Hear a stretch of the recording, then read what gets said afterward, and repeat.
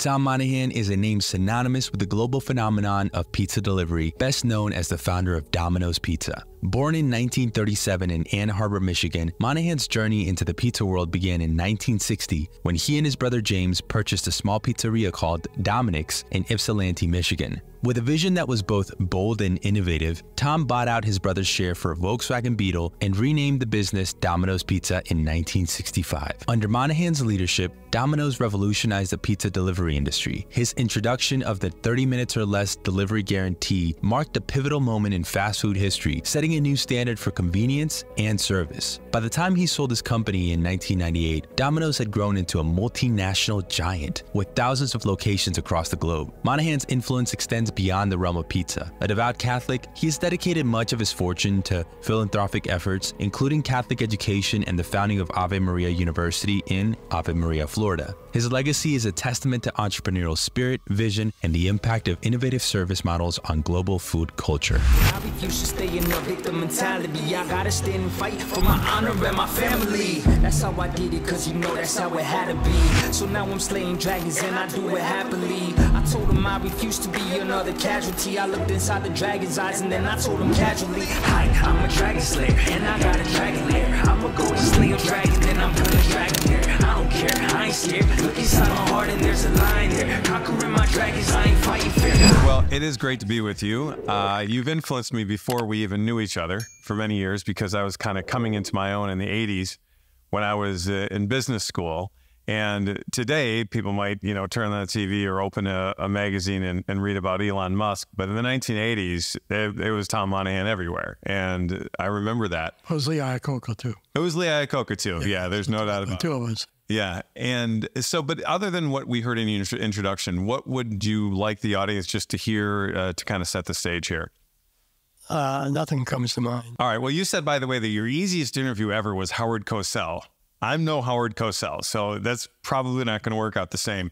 But what I wanted to get into is, there's a lot of people who they want to know, how do you get into what you get into? They sit around, and one of the things that Nico hears me say all the time is they're sitting around at 1 o'clock in the morning with a bag of chips and a beer watching Shark Tank saying, that was my idea. I thought of that. But they don't do anything. How did you go from the humble beginnings that you had to being in the pizza business? Did you sit around as a 5-year-old saying, I'm going to be a pizza icon and then I'm going to own a pro team? What were the steps that got you there? Well, I was brought up very poor, of course, in Orphanage foster homes through my elementary and high school years. And then on my own, as an 18-year-old, supporting myself. And I was always a poorest kid in the class. Mm-hmm. And, of course, I was in northern Michigan where everybody was white. Yeah. And thread-bearing clothes, embarrassed. And I think I saw what other people were wearing, kind of cars or family. Well, I didn't even have a family. Everyone else did. So I figured when I was a big dreamer. When I get on my own, I can control my own life. I'm going to make something of it. Yeah. And I can't wait for that to happen.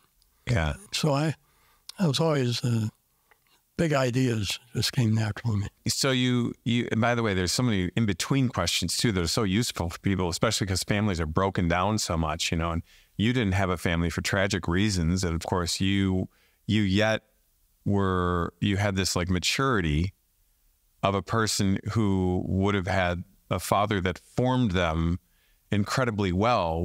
How did you develop these virtues that led you into what you were doing? Did you know that Leading Giants has over 120 micro-learning modules from 4 to 19 minutes on entrepreneurship, communication, anything to maximize your influence? We are here to help you build the life of your dreams by maximizing your influence, growing a company, leading people at levels you've never led before. If you're in sales, having a greater opportunity for increased closing percentages and larger activity than you've ever had before. It's time now for you to jump in and join Leading Giants. All you have to do is press that button right down there. In order to access this, share with your friends, become a giant. We'll go slay some dragons. Well, I had my faith. In the orphanage, we had a nun I had her in the 1st and 2nd grade. And she was my mother, my father, my teacher. Yeah. And she encouraged me. And I thrived under that encouragement.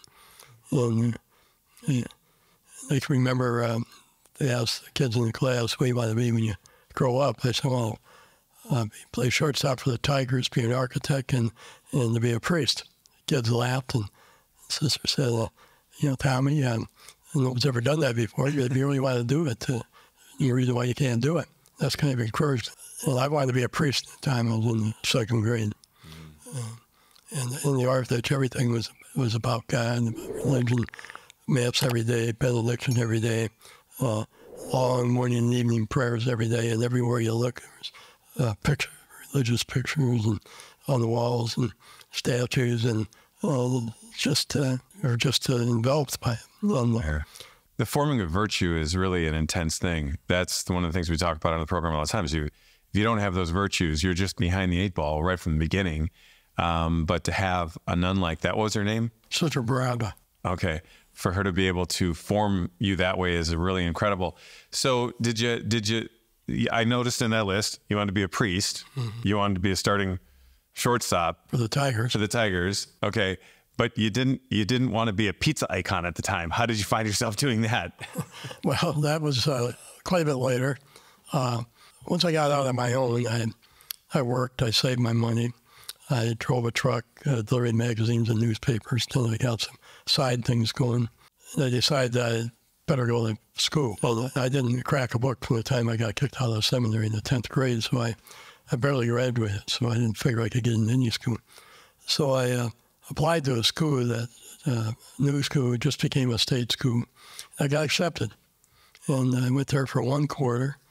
I got a good enough marks to transfer to Michigan, but I didn't have the money to go to Michigan.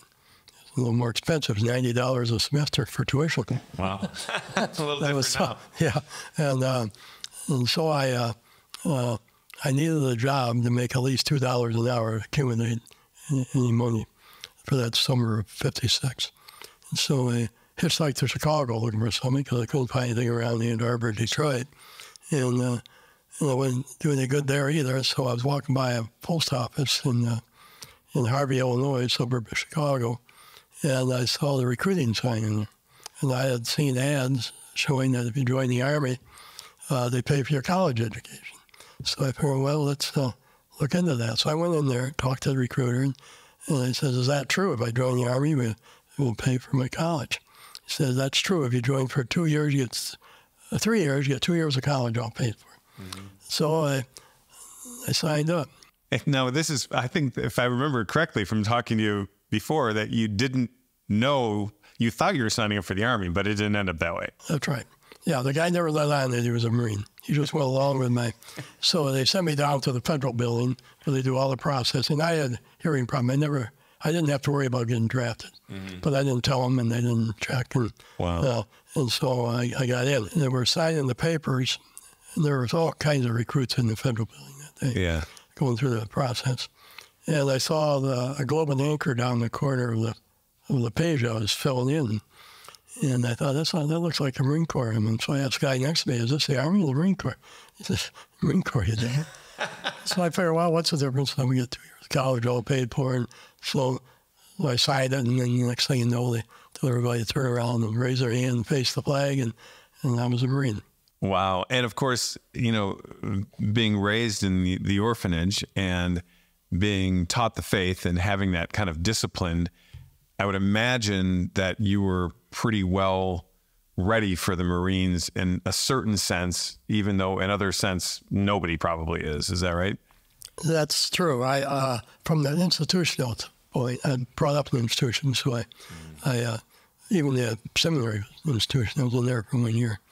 And so I was used to that part of it. But what I didn't like, and I was pretty indignant about, was every other word was a 4-letter word. Oh, yeah. Well, I just didn't talk that way. I wasn't around people that did. And I said, I can't respect these people. I can't call this guy sir, the way he talks.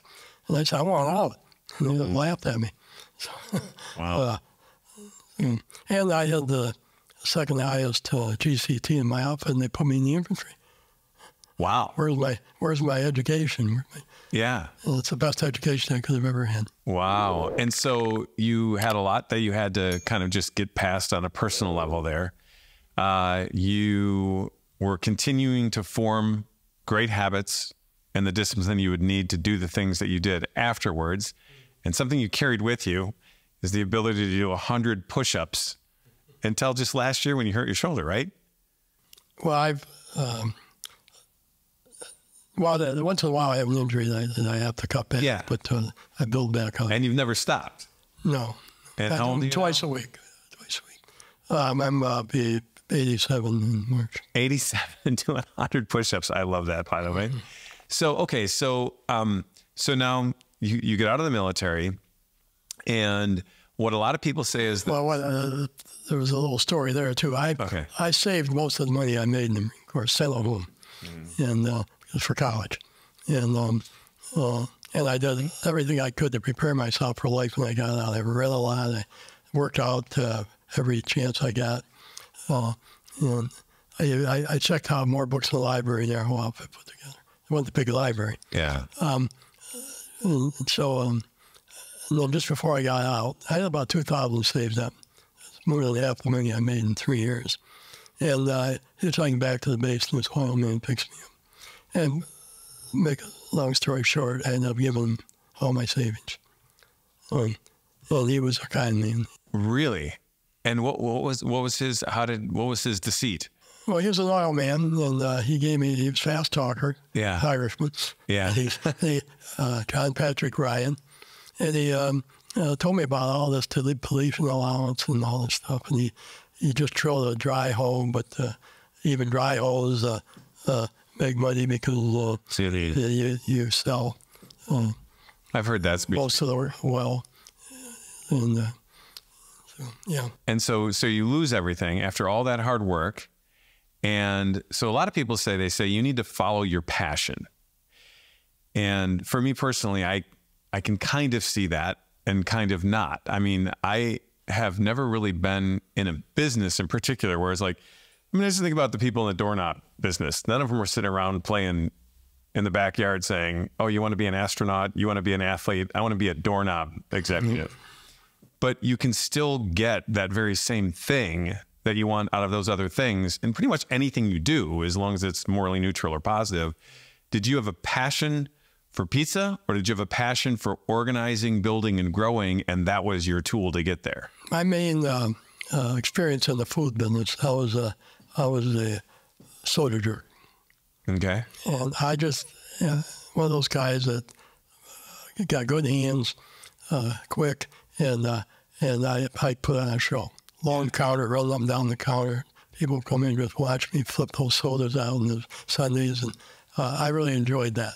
Yeah, I was good at it, and so I got in the pizza business. There was Joe, and in no time, we're the busiest pizzeria, first in the state and eventually in the country, and we just had to make pizzas fast, and that was probably the fastest pizza maker in the world. Partly because we were so busy and I had to be, and partly I got good hands.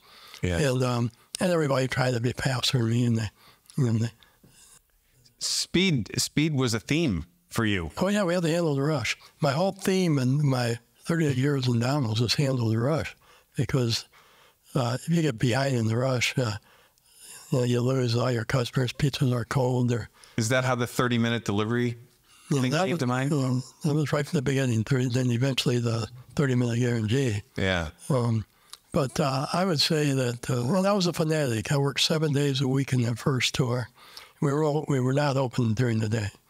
And those days, people didn't eat pizza during the day. It was a nighttime thing. Yeah. And we were doing about 6,000 pizzas a week. There may be a store somewhere in the world that does that. But for reference, what would a normal store do? In the pizzas a week, I would say, let's say it's about $10 average, and they do about $1 million. Wow. So you were exceedingly beyond what they were doing. And this is just with the one store? Well, I had other stores, but the one store is the main. That was the main one. Mm-hmm. Okay, so at what point do you take, so here's what a lot of our entrepreneurial listeners want to know and where they get stuck. And I see this all the time. And I know you have seen it more than I have, but I'll have somebody that says, I really want to go big. I want to do something more. They're kind of a solopreneur. They're a photographer and they left their job and now they take pictures themselves, or they're a plumber and now they're doing all the plumbing themselves with one truck, no help.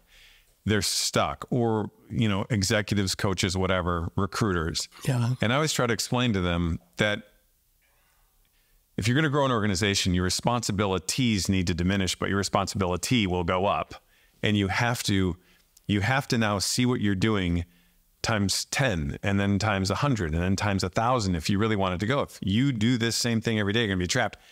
And it is amazing how many people they can't let go.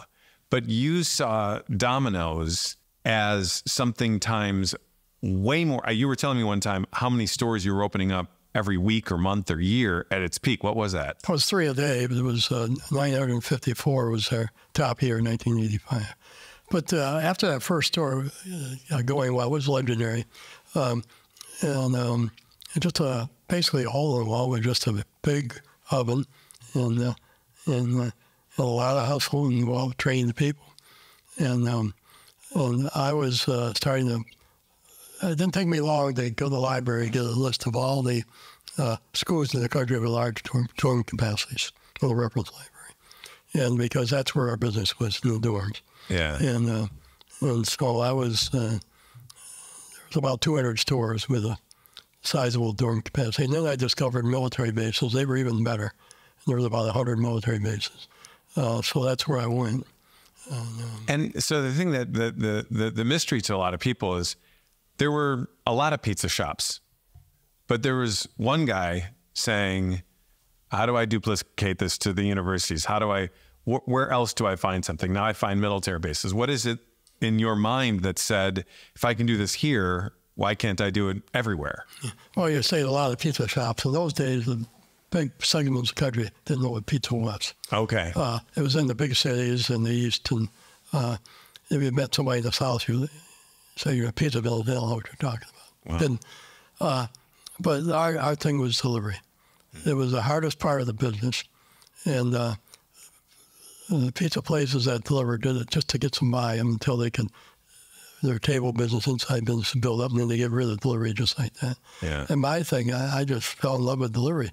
The challenge of it, the handling, the rush, the peak periods were so intense. This took a lot of logistics, pre-rush planning, scheduling, training. I just, as a store manager, that was probably the best I ever felt in my life, before or since, about doing just exactly what I was born to do. I felt I was good at it. When I came into the store and turned on that sign, I was just like the boxer in the ring. And I did not sit down until the end of the night. Yeah, what I love about what you just said there, and this is like so powerful for young people that are doing well now, or entrepreneurs that want to make a break. This drives me crazy. If you go online, LinkedIn, all these social media places, everyone teaches somebody how to be a coach. They go, I'm going to coach you how to coach other people so that you can get millions of followers and make millions of dollars coaching people to be coaches to be coaches. They don't want to do any work. They just want to tell everybody what to do. And it's like, I call it like the online Ponzi scheme. It's an amazing thing. And most of the resumes include having no history of actually building anything, but they just want to be advice givers. But you came right at the heart of it and you said, you know what I liked about it? That challenge. I liked how hard it was. Delivery was hard, and I knew I could solve that problem. Being attracted to things that are difficult is only something you can have because of the virtues that you had formed. Well, I knew if I could handle that, and no one else could, that I'm going to be all right. Yeah. And to do it, I just streamlined the operation. I got rid of all the other items on the menu. I got rid of the tables, and I just focused on delivery, free delivery. Yeah. That's really incredible. And no other items, just pizza and Coke. So you're highly efficient. You drop everything. You're focused on one thing, deliveries. You're carving a path that's really changing the way Americans ate in many different ways. How long does it take before somebody says, this Tom Monaghan has a great idea. I want to steal it and compete. And what was that like? Well, you had a lot of people that tried to do it because it didn't cost much to open a store. A couple of used ovens and a little refrigeration, and you're in business. Well, you have to get a mixer. So you could get in the business for $5,000. My second store cost $2,200 to open up. Of course, I had to mix the dough by hand. I couldn't ask anyone else to do that because it was so hard. Wow. So I got a mixer. But so it was easy to get into it, but it wasn't easy to master it. Handle the rush, yeah. Did you think much about competition? Did you give it any thought? Did you just run your own race? How'd you look at it? Well, basically all the competition in there, there wasn't anybody doing the volume we were doing. Yeah. And in any of our campus stores. We opened Ann Arbor and then we opened Michigan State. And they were probably the three busiest pizzerias in the world. We didn't do as well in the neighborhood stores because you just didn't have the same kind of, first of all, the market and the ability to oversee them. Because that's why I really had to go to franchising. I started franchising a few of my non-campus stores, and all of a sudden they took off when the owner was running them. And it ended up being that residential stores are better than the campus stores. Yeah. Because the campus stores do the big volume for about 6 or 7 months, and then you're dead. And the average order is smaller, the tips are nothing. And so, and you have to build a new customer base every school year. And they're attracted to all kinds of competition.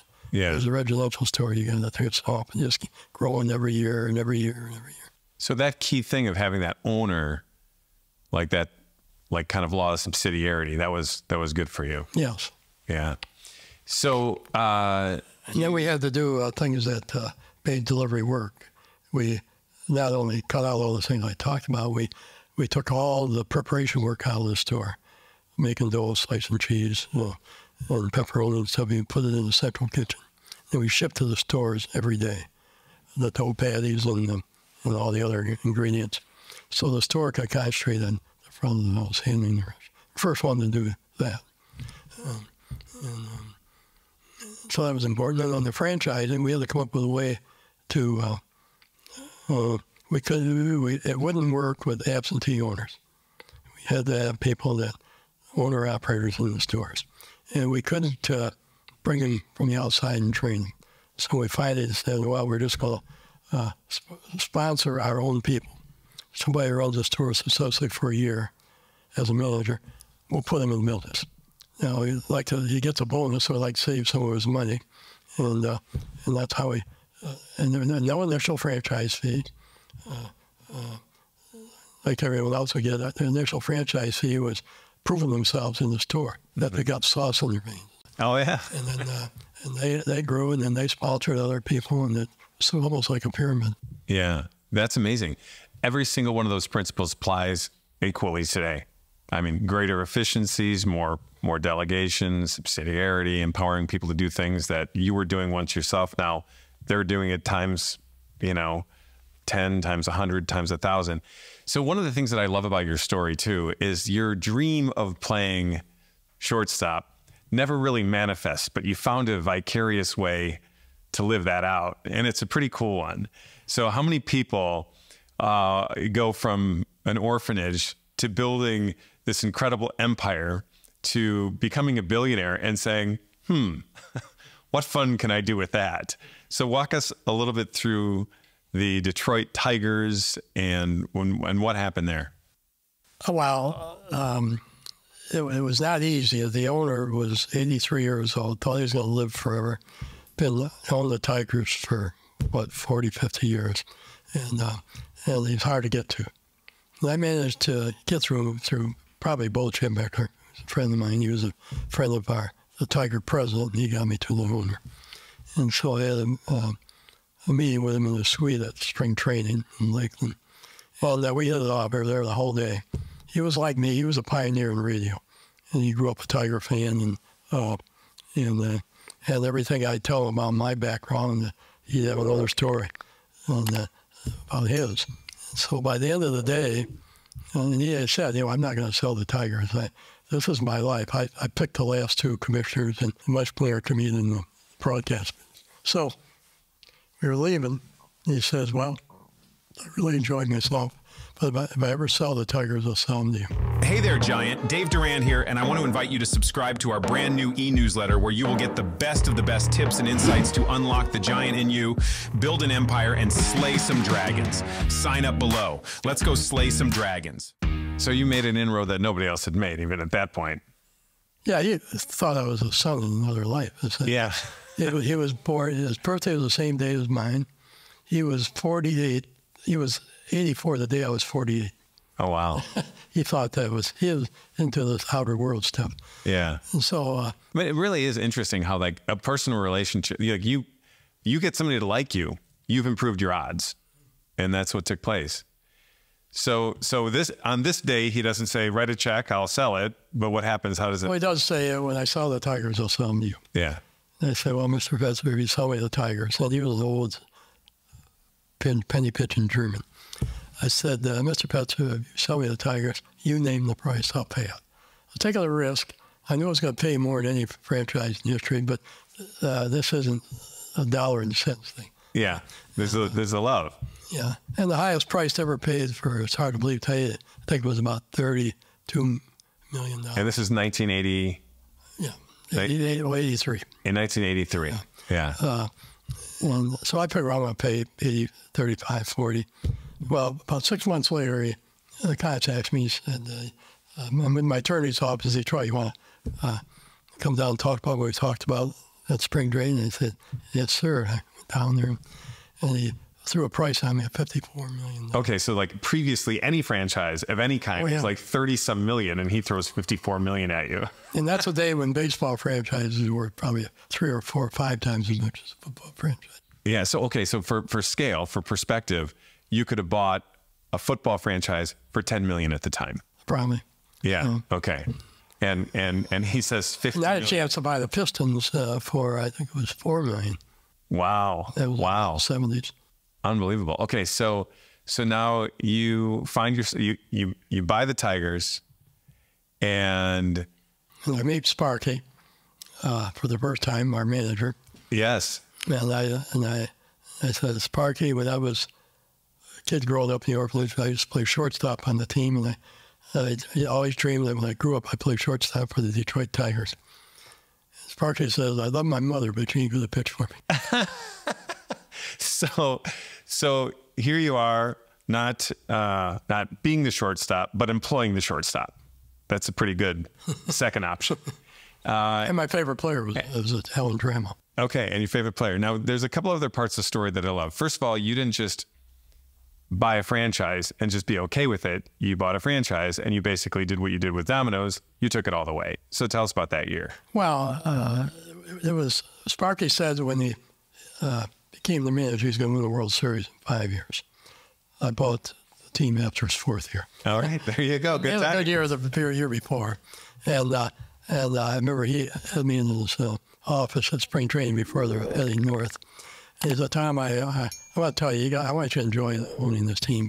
I guarantee you, I'm going to lose 50 games this year. He says this to you. Yeah. And so we ended up, I think we won the first 9 games. Okay. And then we lost a game. I think it was a close game. Then we won 7 more, 16-1. Wow. And then And how many games this season at the time? 162. Okay. And we were 35-5. That's still the fastest start in the history of baseball. Wow. And then we went to Seattle, which was a nothing team. We got swept.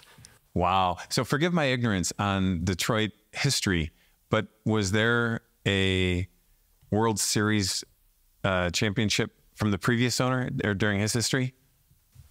Yes, 1968. Okay, so it wasn't like he's saying, wow, did I sell this at the wrong time? He already experienced that, and probably... And I always gave him the credit. You know, I said, I just got here. He set the table. I was always Oh, he's so appreciative that he sold it to me too. Yeah, that's gracious. He was a wonderful man. So you did. So you. So this is something else that I loved about it. There, you wanted to meet all the guys who were your heroes when you were a kid, watching them. Yeah. And what did you do there? You arranged something that was new to Major League Baseball. I started a alumni association, former players. Yes. And it became the busiest one in baseball. They did softball games, golf tournaments, and it was, and they really appreciated it because a lot of them weren't making any money. Yeah. The first time they were asked to do anything, they were scattered all over the country, paid for them to come in, and so that was fun. The people that Chico Fernandez, shortstop when I was a kid, Barty McCoskey, Walt Dropo, and Art Howdeman, Virgil Trucks. These were all big heroes to me. Yeah. And that was just a thrill for me. That's really awesome. I mean, think about it. There's many different things that you can do with your wealth when you have it. Buying your favorite team and then being able to socialize with all the people that were your sports heroes. That's a pretty cool way to do it. Now, probably more to me than anyone else, because most people, they buy a team. It's not a team they were brought up with. Yeah. And this is a team that was, I lived and died with them every game my whole life. Yeah, yeah. And every year, the Knights of Columbus would take us down to Bricka Stadium, and that was the highlight of the year for us, to see a Tiger game. That's incredible. So now, you've got a lot of things going on. You're building your pizza empire. You own a professional team. How long did you hang on to them? 9 years. 9 years. So you sold them in 92. Okay, you sold them in 92. Now, you would have to edit this if I'm wrong, but that's not the biggest part of your story. All of that is what is leading you to the biggest part of your story. And that's kind of where we sit now. You had done all these things, but for a greater cause. And you're motivated by things that are way beyond a private plane and a big house. They are things that are eternal. So tell us more about where that led you and why we sit where we sit here today. Well, when things finally hit, it was all at once. I mean, I thought I was ready to handle success. I went to Mass every day, said 3 rosaries every day, and practiced my faith. And, next thing you know, I'm spending money like water. A lot of planes, the yachts, picked lodge on Drummond Island in Northern Lake here. I was named one of the top 100 art collectors in the country. I had the largest Frank Lloyd Wright collection in the world. I had one of the largest car collections in the world. I broke records one after the other for and by the way, cars I bought. We're talking about bigger things here, but any of those stand out? What was your favorite? Well, the Pagani Royale was $8.1 million. Wow. That broke the record. I was the first one to pay $1 million for a car, and that was a Duesenberg. I was the first one to pay $1 million for a car at auction, and that was a Duesenberg. I had about 240-some cars. Wow. So I was traveling all over the world. All asked to be on a lot of boards. Received 13 honorary degrees. Speaking all over the place. Interviews daily. And I just did the national one because everybody locally heard I was sending all that money to help.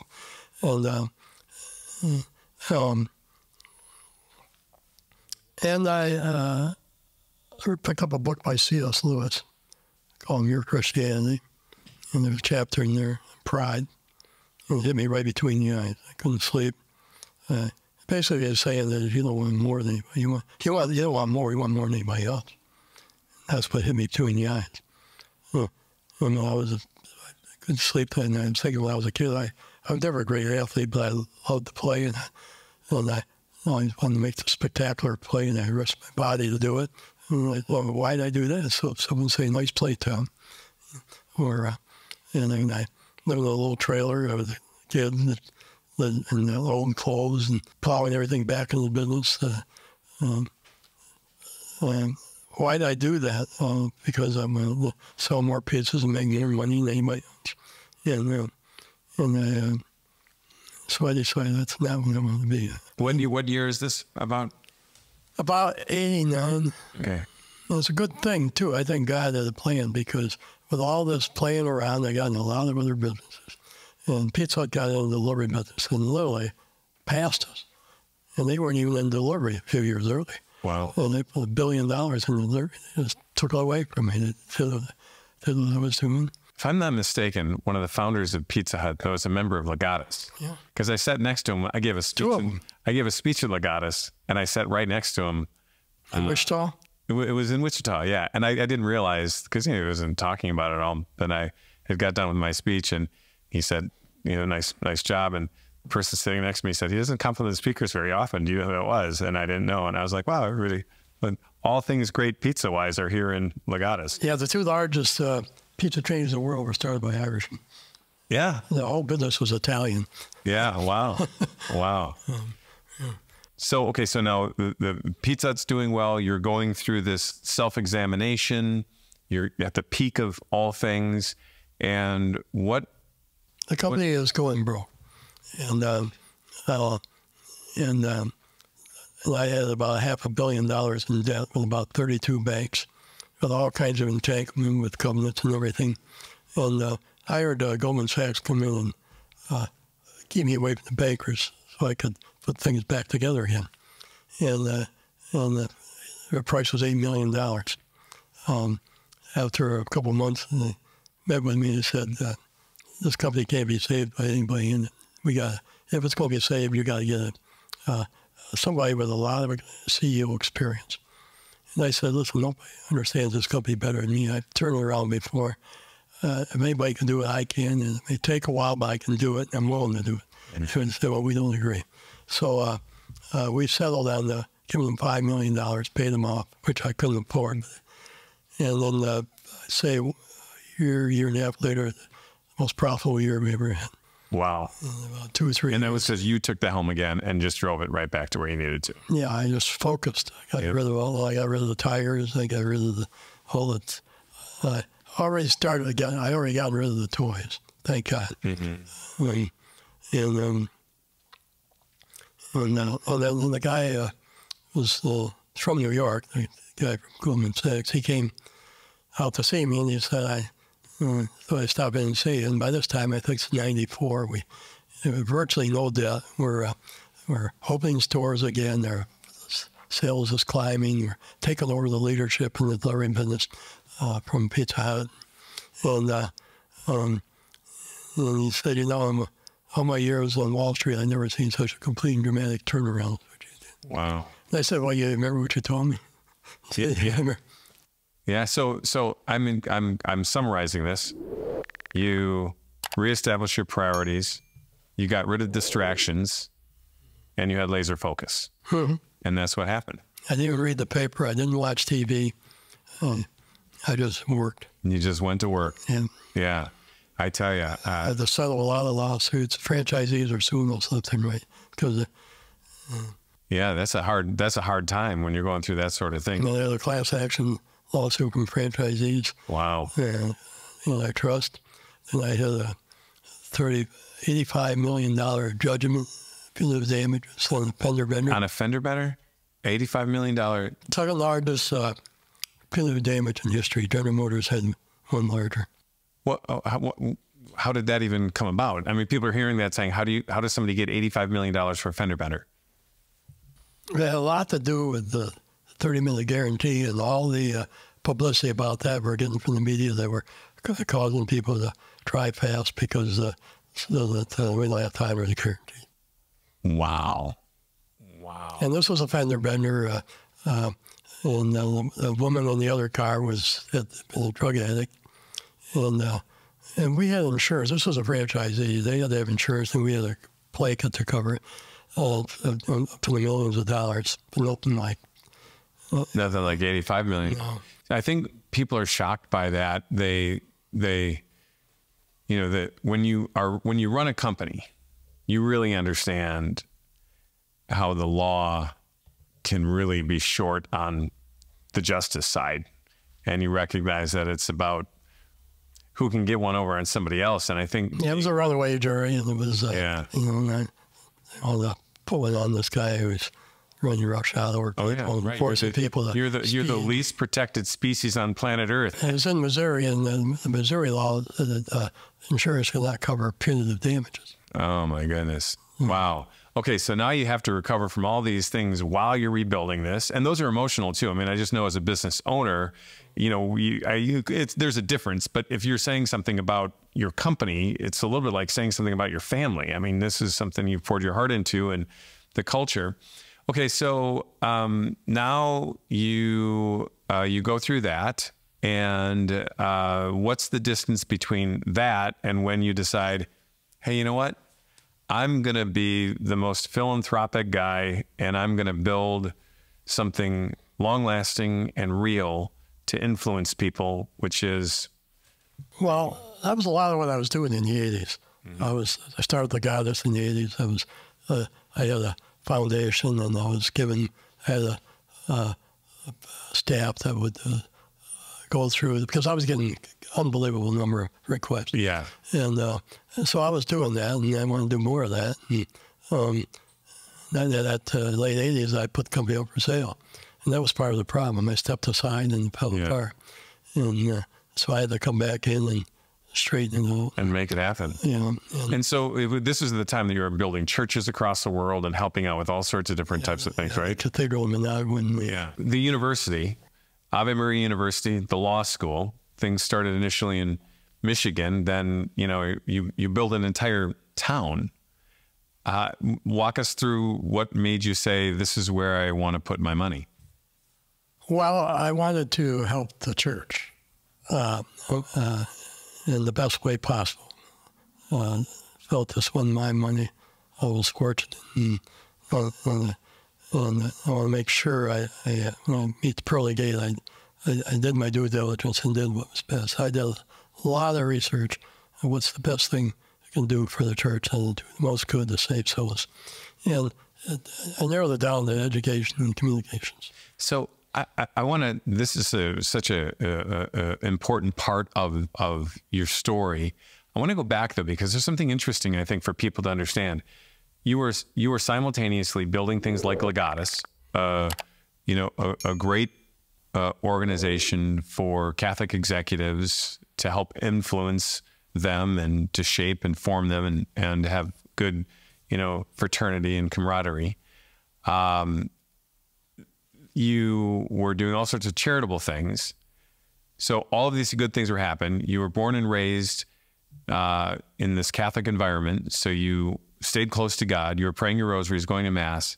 But you still, though, when you read C.S. Lewis, you had a deeper conversion. So it's like, I think a lot of people are confused about that. They think people go from being just one way to entirely flipping. You already had your faith in order, but you recognized there was something still there that needed to go further. Did that accelerate?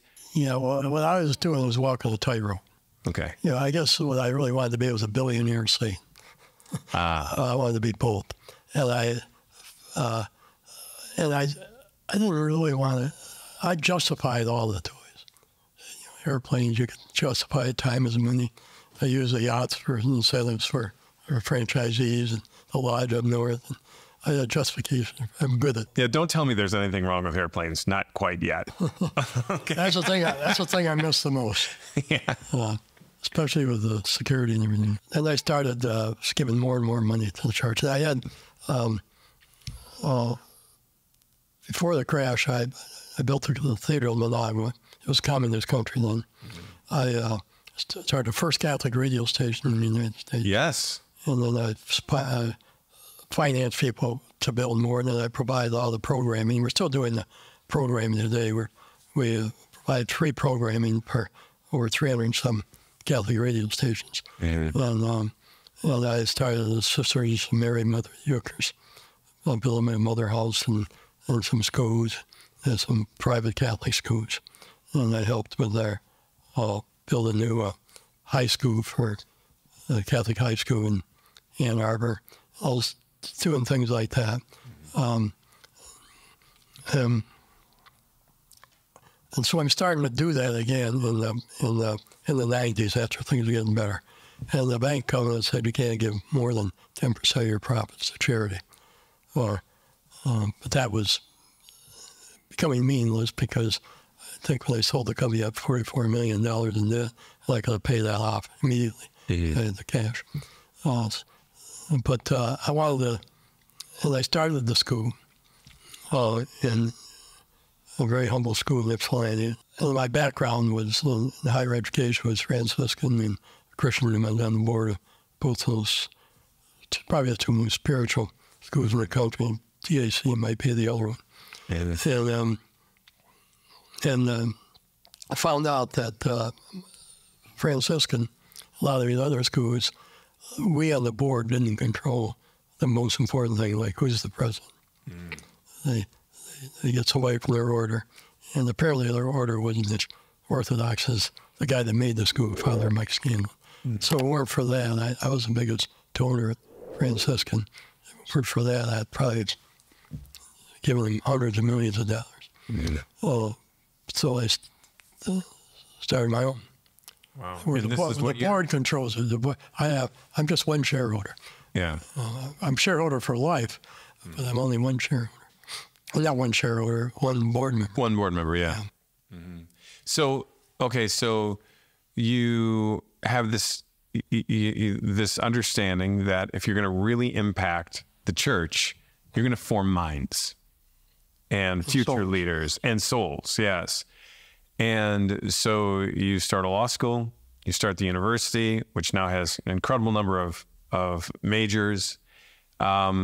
And what took you from Michigan to Florida in doing that? And how did you decide to go from just simply having a university to building a town, Ave María town and Ave María University? I mean, this is not small thinking. Well, it wasn't necessarily planned. I had the land in Ann Arbor to build a university, 2,300 acres, but I couldn't get zoning. A small township and they just no growth. And so meanwhile, we had a temporary campus in Ypsilanti, which is near Ann Arbor, and a little elementary school we bought. And bought a bunch of apartments and houses around it because we wanted our kids to live in campus. But we were bursting at seams and we were still at first pace. And so I was panicking. I'm praying to Our Lady. I said, what am I going to do? And I realized, why am I doing this in Ann Arbor?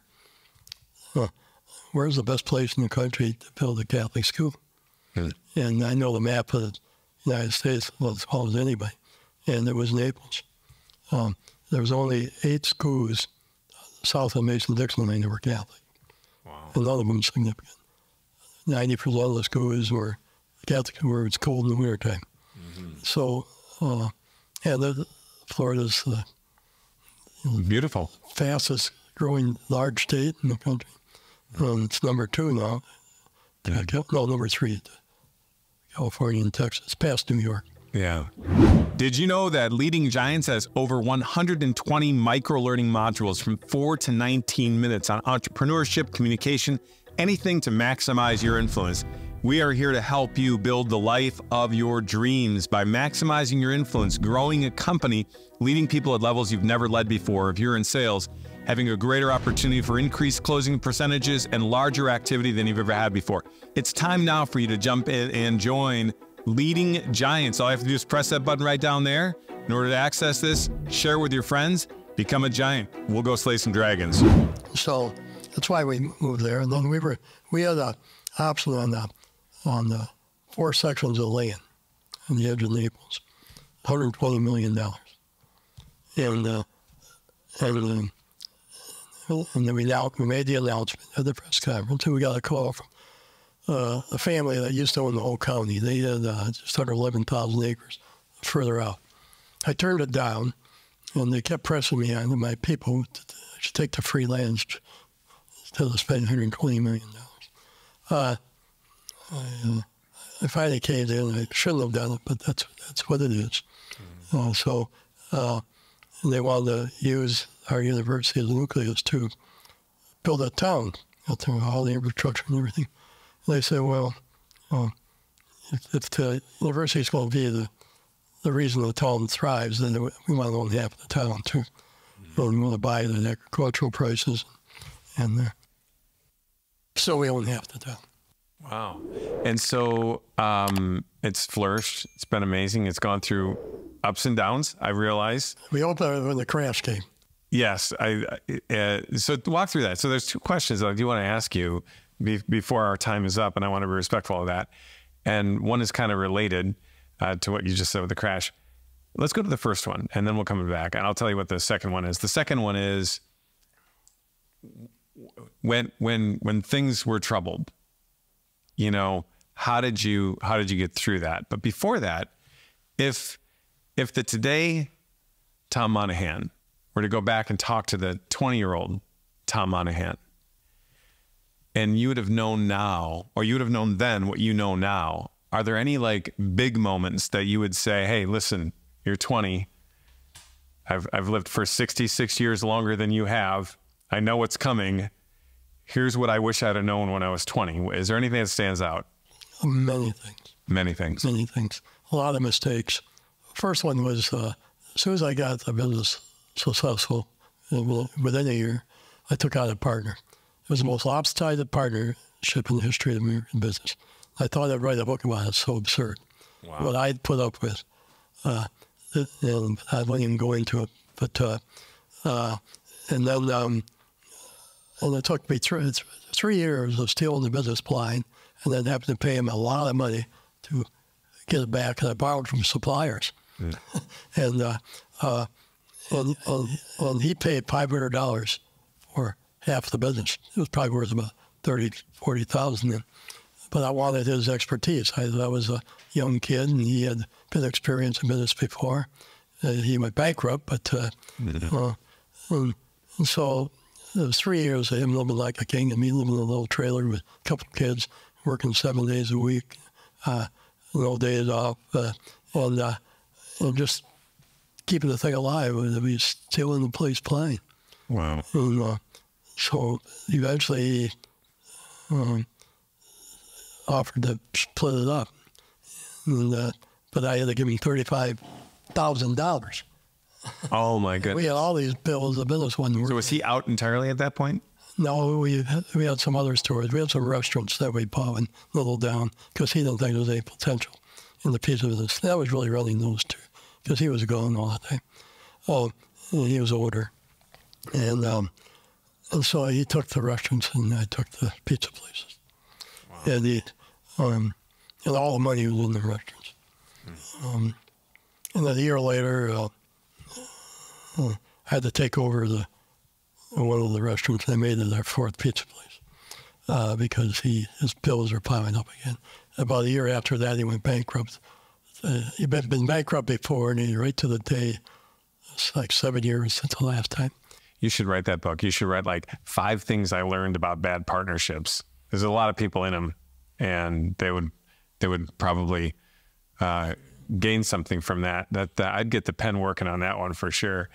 Anything else that stands out that you would have? Well, I was doing a movie on John Paul II.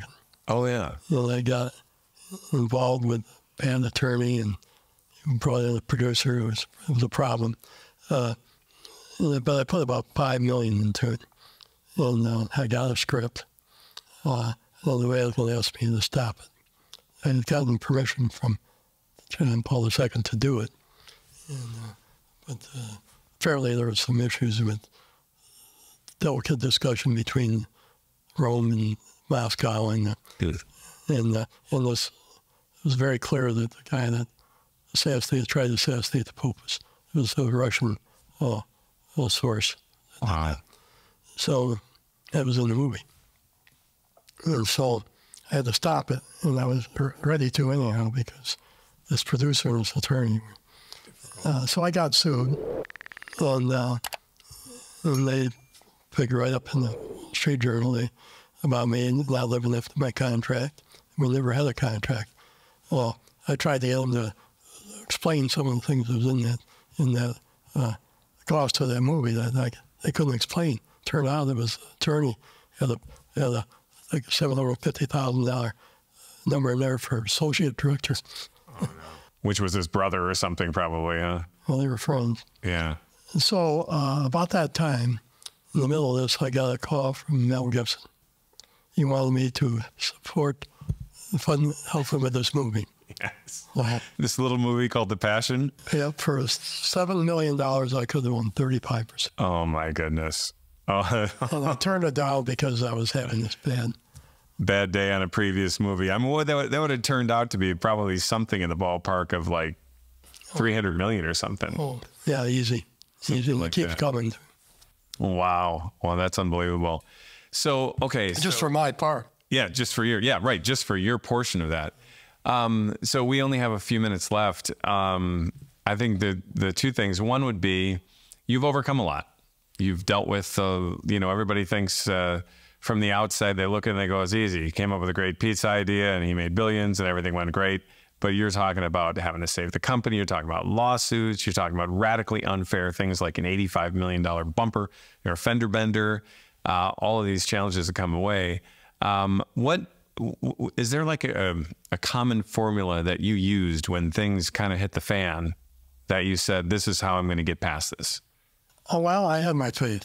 And I knew that even if I went bankrupt, I wasn't going to do it. Three creditors put me in bankruptcy. And I had faced that for many years, that that's going to happen any day. And but I wasn't going to worry about that because I'm not going to do it. 2 words I don't like, bankruptcy and divorce. And maybe murder. Yeah. So I just, and somehow or other, thank God, I was able to bounce back. I never stayed down very long. And I was always willing to take the long road. And I remember when I was living in a trailer and I was bemoaning the fact that this partner was taking me to cleaners and working like nobody works. And living in nowhere. And I thought, well, I'm worried about as long as I'm working, doing half the work, and I'm not stealing from the village, I've got nothing to worry about. Some way, somehow, it'll work. Yeah, clean conscience and just get the job done. I was at the, what is it called? The mass for the seniors before they graduate at the university. Baccalaureate? Yes. And you gave what, if it wouldn't have been in a church, would have been considered like a commencement speech. And it was one of the best speeches I've ever heard. Do you remember what you said? So President Middendorf asked you to speak. And I'm going to try to summarize your words, and you can tell me whether that's right. But he said something like, there are 3 things that I want you to do. Do you remember this now? Oh. Okay. The big 3. The big 3. So you have this opportunity to give a very long flowing speech. It ended up being about 60 seconds. Can you encapsulate it? Well, I said, well, what I'll do is I'll give the first one I did. That was at Steubenville. Okay. That was when they received an honorary degree. And okay, so this was actually a commencement speech. Yes, and I repeated it. Yeah. And I worked real hard on that speech because I really thought a lot of Steubenville. They're Franciscan. And I'm walking into the gym for their commencement. And I got my notes there, which I worked over for months. And I just look at it and I just, oh, this is terrible. I can't do this. And so I went over in the corner of the gym, which I paid for, by the way. The gym? Yeah. Yeah. And I just prayed the Holy Spirit for help. I need help. What am I going to do here? And I had to follow Mary Beth DiMucci. Yeah. It was spellbinder. Spark plug. Yeah. And so all of a sudden, I got an idea. And then the word public address, they say, Mr. Monaghan, you're one on the stage. So I went up there, calm as a cucumber. My turn came up, and I said, there's about 4,000 schools in the country, and they all have a commencement speech, and they're all good and worth listening to, but mine's better than any of them. In fact, it's not a speech, it's a challenge. I challenge anyone, all you graduates, for the rest of your life, say a rosary every day. And I couldn't believe it. Yay! Oh, in the unison, yay! They're cheering, yeah. And then the calmed down. I said, I challenged everyone to say a rosary every day. Yay! Then they calmed down. I said, I challenge everyone to go to confession at least once a month for the rest of their life. Yay! Then I said, and if I have to explain why that's important, you wasted 4 years here. Thank you very much. Isn't that incredible? Yeah, and you said the same thing. Yeah. And there's the big three: daily rosary, monthly confession, and daily mass. And that's like the greatest way to wrap up this interview. I mean, it's like all of that. Here you have Mr. Tom Monaghan, this iconic figure.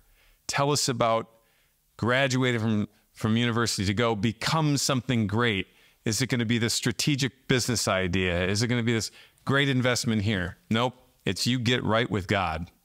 And that's what you've done. So I'm really grateful that you took the time out today. And I know there's a lot of people who would be edified by this. So thank you very much. Thank you. Hey there, Giant. Thanks for watching Durand On Demand. I need your help with something. The world desperately needs more Giants. You know it, and I know it. We've been around a lot of people struggling, figuring out how to make things go. So hit that like button, hit that subscribe button, share this with as many people as you can. We're going to build this audience, and we're going to help people slay dragons together.